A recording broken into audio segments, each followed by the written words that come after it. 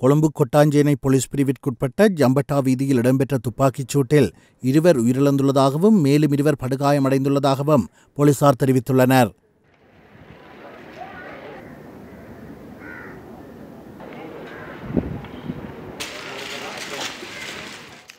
குறித்த துப்பாக்கிச் சூட்டுச் சம்பவம் இன்று இரவு 8 மணியளவில் இடம்பெற்றுள்ளதாக தெரிவிக்கப்படுகிறது. இந்த சம்பவத்தில் உயிரிழந்தவர்கள் 2 கணவன் மனைவி என போலீசார் தெரிவித்துள்ளனர். குறித்த பகுதியால் வந்த அடையாளம் தெரியாத நபர்கள் இவர்கள் மீது துப்பாக்கி பிரயோகத்தை மேற்கொண்டுவிட்டு தப்பிச் சென்றுள்ளனர். இதில் ஒருவர் சம்பவ இடத்திலேயே உயிரிழந்துள்ளதாகவும் மற்றவர் வைத்தியசாலைக்கு கொண்டு செல்லும் வழியில் உயிரிழந்துள்ளதாகவும் போலீசார் தெரிவித்துள்ளனர். சம்பவத்தில் காயமடைந்த மேலும் 2 பேர் ஆபத்தான நிலையில் கொழும்பு தேசிய வைத்தியசாலையில் சிகிச்சைக்காக அனுமதிக்கப்பட்டுள்ளனர். இந்த சம்பவம் தொடர்பில் மேலதிக விசாரணைகளை கொட்டாஞ்சேனை போலீசார் மேற்கொண்டு வருகின்றனர். அத்துடன் கடந்த 24ஆம் தேதி குறித்த பகுதியில் இடம்பெற்ற துப்பாக்கிச் சூட்டில் ஒருவர் காயமடைந்திருந்தமை குறிப்பிடத்தக்கது.